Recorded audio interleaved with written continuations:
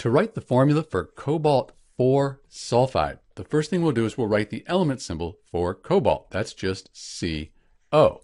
And this 4, this Roman numeral 4 in parentheses, that means that cobalt is 4 plus. Sulfide, that's from sulfur, so we just write S. And sulfur, it forms ions that are 2 minus. The sulfide ion is 2 minus. It's in group 16, sometimes called 6A on the periodic table. Because this is a neutral compound, doesn't say ion after it, these charges, they need to add up to 0, give us a net charge of 0. If we had 2 of these sulfide ions here, 2 times 2 minus, that would give us 4 minus, 4 minus and 4 plus, that adds up to 0, gives us a net charge of 0. So this is the formula for cobalt 4 sulfide, COS2.